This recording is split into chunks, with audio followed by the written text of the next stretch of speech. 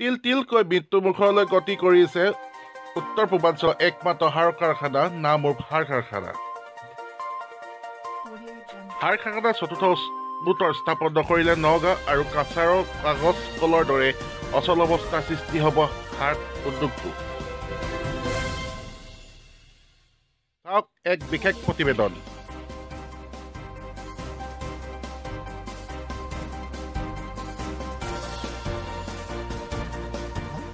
নামৰূপ সাৰ কাৰখানা যি অৱস্থা প্ৰত্যেকে আমি দেখিবলৈ পাইছোঁ, সময়ে সময়ে চৰ্চা কৰিছোঁ।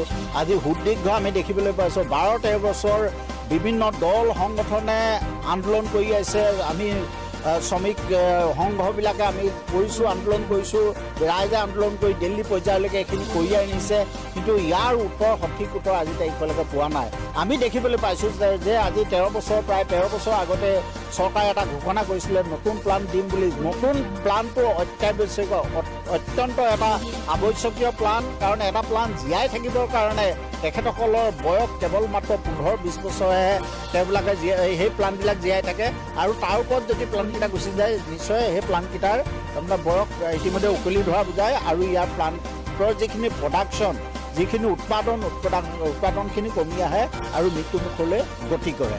গতিকে এতিয়া আমি দেখিবলৈ পাইছোঁ আমাৰ দুইটা প্লান, দ্বিতীয় গোটটো ইতিমধ্যে 43 বছৰ হৈছে আৰু বৰ্তমান চলিত তৃতীয় গোটটো ইয়াৰ বয়স 30 বছৰ ওপৰ হৈছে।